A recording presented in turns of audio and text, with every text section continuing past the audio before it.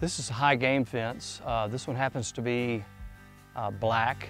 The black is done in the process when it's galvanized, so it's through and through into the finish.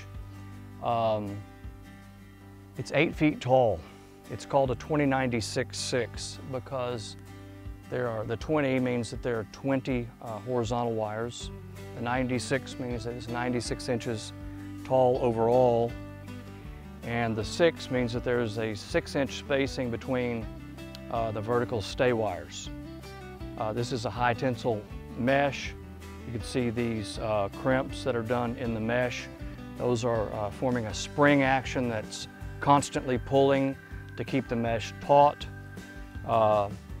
This mesh is joined at every intersection with a fixed knot. It's a very, very strong way of attaching the intersections.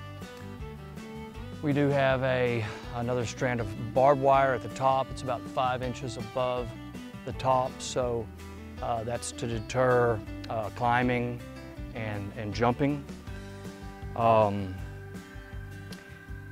Talking about the black fence, a lot of people opt for this because the color black absorbs light. It doesn't reflect light. And so unlike galvanization, which is typical for a fence like this, that reflects all of the light, this fence absorbs it. And you may be able to see, looking back, when you have a cover behind you, the fence kind of goes away, so it doesn't stand out as much, and that's appealing to some people. It does come at an extra cost because of the wire is more cost. The T-posts are powder coated. The pipe posts are powder coated. It's also a very long lasting finish.